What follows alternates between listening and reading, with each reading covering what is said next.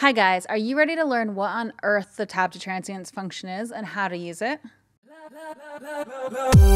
In our last video, we talked about how we can use the tab keys to navigate around, highlight, and work with things in our Pro Tools sessions. I'll put a card or something up here somewhere and a link in the description below so you can check out that video if you haven't already. Today, we'll continue along this topic and talk about the tab to transients function in Pro Tools. So there's normal tab, and then there's also a function in Pro Tools called tab to transients. It's a mode that you either have active or inactive while editing.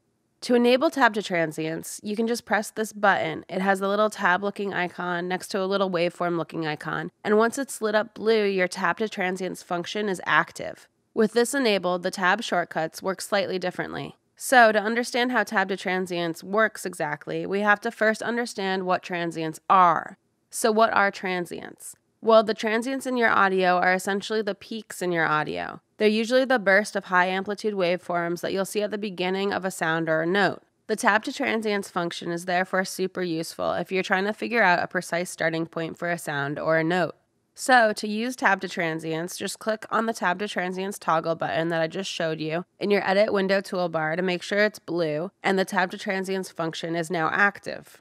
Once you're in tab to transients mode, you can just press the tab key and your cursor will jump to the nearest transient to the right of the cursor's current location. And that's the nearest transient, not just the nearest breakpoint or clip boundary. Otherwise, the tab key in this mode works a lot like the normal tab functions, except it will move to the nearest transient instead of the nearest clip boundary. Just like with normal tab mode, if you want the cursor to travel backwards to the nearest transient, simply hold the Option key on a Mac or Control on a Windows computer and then press the tab key. It's also good to know that Pro Tools has a threshold value that it uses to determine what qualifies as a transient. As the user, you cannot adjust that value, so you have to accept and deal with whatever Pro Tools deems to be a transient.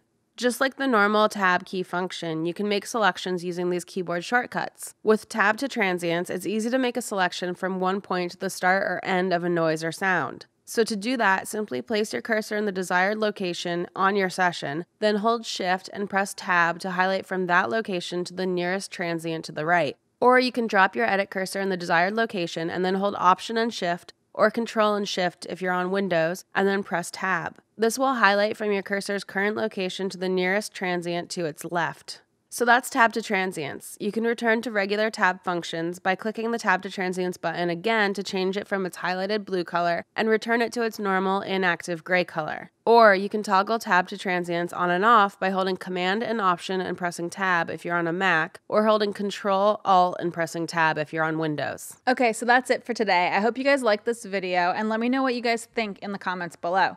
For today's question, I want to know, what functions do you use most often in Pro Tools and why? Please leave your answers in the comments below. Also, I kind of soft launched a Patreon over the past few weeks, so if you feel so inclined, the link is in the description and I would love for you guys to check that out. Also, if you like this video, please hit the little like button, share the video, or subscribe to my channel. I'll be coming out with new videos every other Wednesday, and thanks for watching. Okay.